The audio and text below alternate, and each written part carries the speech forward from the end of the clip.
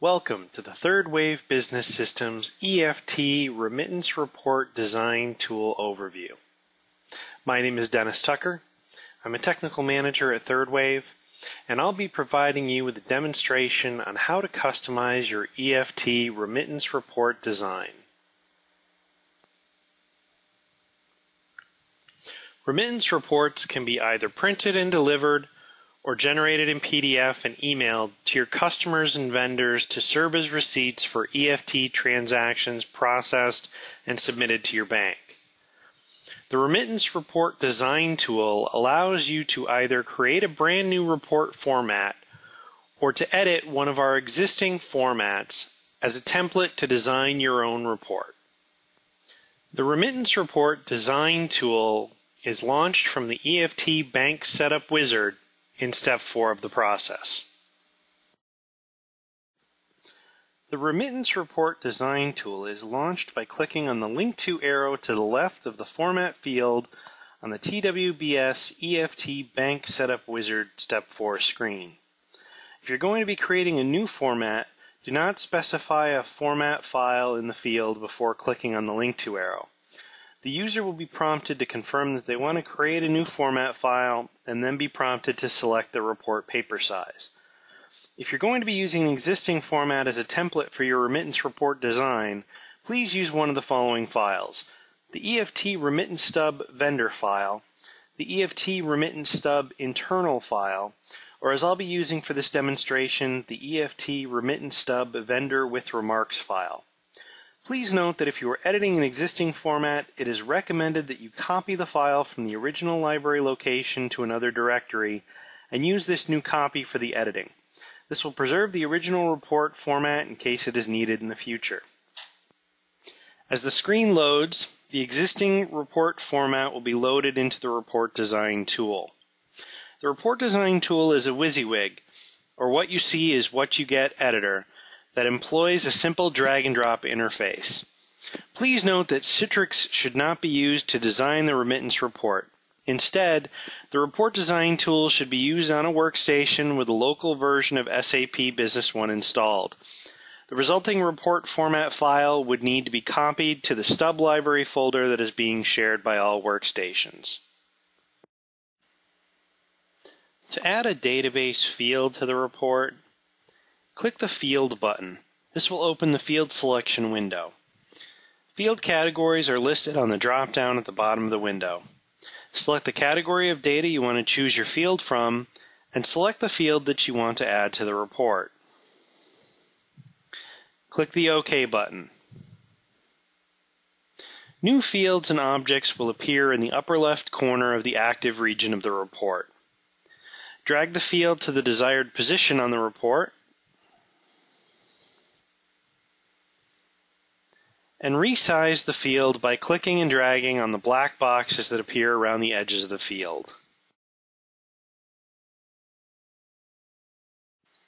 To add a static text field to the report, click the Text button. This will open the text window. Enter the text in the field provided that you want to add to the report, and click the OK button.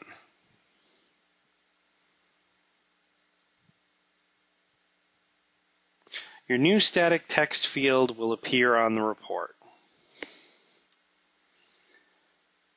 To add a box to the report, click on the Square button.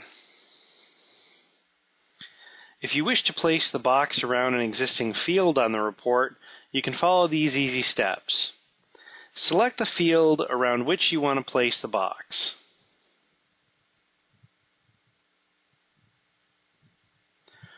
While holding the Control key, click the box on the report. Select the Match Both option from the Sizes menu on the right-click menu. This will change the height and width of the box to match the selected field. Select the Both option from the Center Alignment menu on the right-click menu. This will reposition the box on top of your selected field. To add a horizontal line to the report, click the Line button. The formatted line can be changed by selecting one of several available format options from the right-click menu, and the line can also be locked in place by selecting the Locked option. To add a vertical line to the report, click the square button. A vertical line is actually just a very thin square. The square can be resized by clicking on the black boxes appearing around the edge and dragging the square into itself until it looks like a vertical line. To add a logo to the report, click the Logo button. A standard Windows Open dialog box will appear. Navigate to the location of the BMP image file for your logo. Please note, if you check Preview, you can see the image before you add it to the report. If you would like to test out a sample logo, use the file holder.bmp provided with the installation. The file is located in the same folder as the report format files. The Report Design tool offers a variety of formatting options on the right-click menu, including alignment of individual fields, font formatting, multiple field alignment, position alignment, and sizing,